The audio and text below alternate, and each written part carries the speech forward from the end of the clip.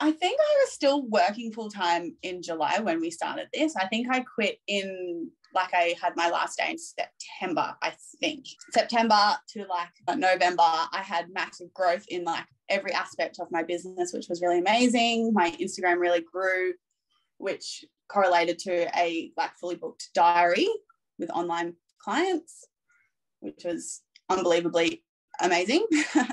I had a little bit of a drop off, but that simply was because I think I was I stopped selling at a point because I was holy shit, I'm so busy, oh my God. But that in turn was a really good thing because it then gave me more time to work on my group program. And I'm so stoked to how it went. I've pretty much filled it up of 20 people.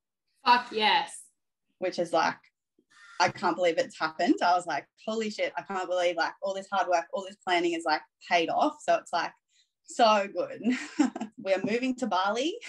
Wow. Yeah, it's pretty hectic. It's just the success of this group program is really cemented to both of us being holy crap, this is actually happening and we're actually going to do it. And it's a little bit scary, but Can exciting. I just clarify?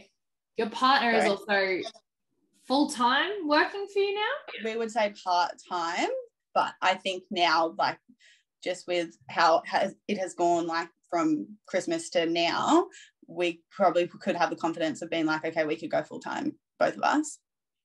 So crazy. Wow. Yeah. Holy.